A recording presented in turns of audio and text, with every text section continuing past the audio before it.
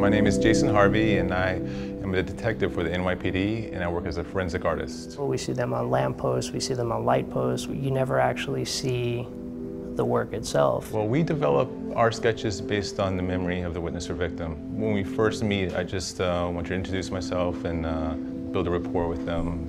And then after that, we'll get into an interview, and it basically starts off very simply, and I ask them to describe this person's face to me.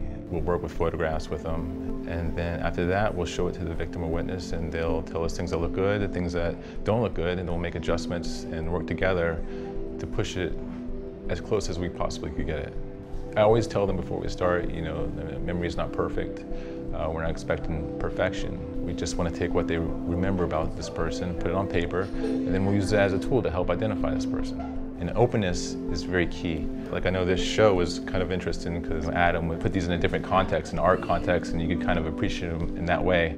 Jason's work is a lot more interesting than just labeling him as a forensic artist. Oh, this is my first gallery exhibit, and it feels great. Yeah, and I didn't know I had fans.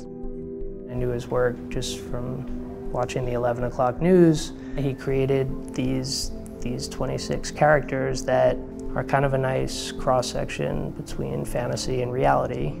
And that seemed to work because they're not tied to a real case. But here I could be more creative, so they were fun. It's like a great representation of New York City. Yeah, I just wish they were a little bit happier. It's been fascinating because people come up with backstories for the sketches, which isn't something I was really thinking about when I made them. I have a passion for art, and I'm very happy to be doing art in the police department. Pretty close. So you know. It's Louis C.K., right? Yeah. Yeah. Okay. Yeah. Funny guy.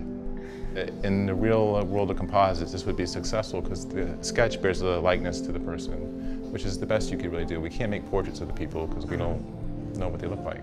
So no, I think he did a good job. Yeah.